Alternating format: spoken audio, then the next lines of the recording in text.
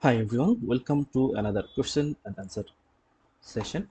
A 72 years old man with carcinoma of lung is undergoing a left pneumonectomy. The left main bronchus is divided, which of the following thoracic vertebral lies posterior to the structure. So in this question, first of all, we have to find out the main point to answer the question.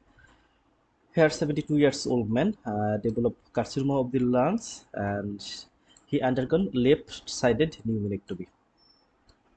In the question, they want to know the it lies which vertebral level.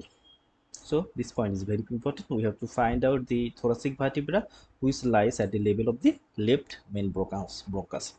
Here the options are thoracic 3 vertebral level, thoracic 7 vertebral level, thoracic 6 vertebral level, thoracic 10 vertebral level, and thoracic 1 vertebral level. So let's see the different part of the lungs and bronchus and their vertebral level.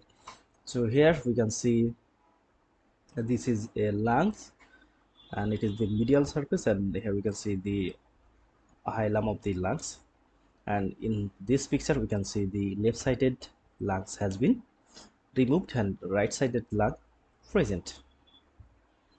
And here we can see this is the right bronchus and here the left bronchus, and left bronchus is cut here, and we can see at this level left bronchus located.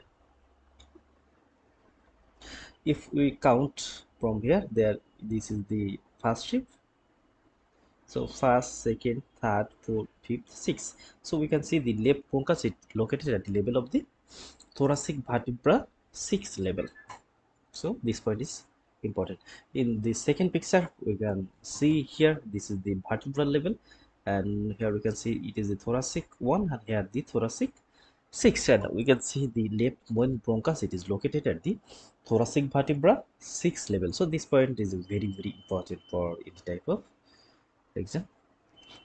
So our answer is now it is the thoracic vertebra level 6, and the left main bronchus, it's located at the level of the thoracic 6 vertebra. Thank you.